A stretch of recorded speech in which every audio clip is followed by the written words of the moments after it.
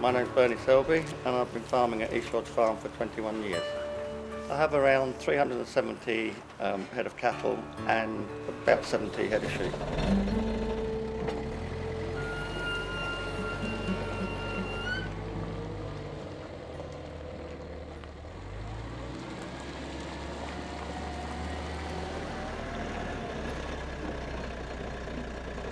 It's not the easiest job in the world being a farmer. I start feeding the animals around about 6 o'clock, and that's done every morning, more or less at the same time, because the cattle get used to being fed at that time, and if you're late, they let you know. Because it's a very wet farm, all the animals come in the autumn. The cattle take up most of my time through the day, and that involves scraping the yards and strawing down and feeding them. And then in the evening, almost the last job to do is feed the sheep.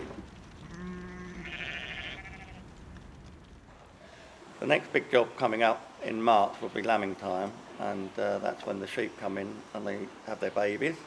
So that's almost a 24-hour day job. I do the cows in the morning, and then you're on call for all the sheep all through the day, and sadly through the night if necessary.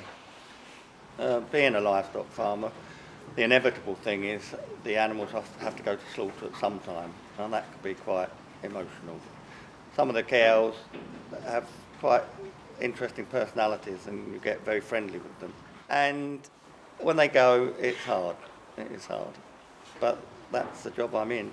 And so as a responsible farmer, I think my job is to give my animals the best possible care I can. The mega farms where animals stay in all the time is not the way I would farm. It's not the way the animals were meant to be inside all the time. They're meant to be outside.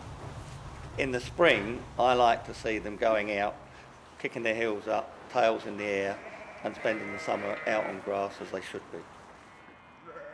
Regardless of being on the job pretty well 24/7, 7 days a week, it's still the most satisfying job you can do, as far as I'm concerned.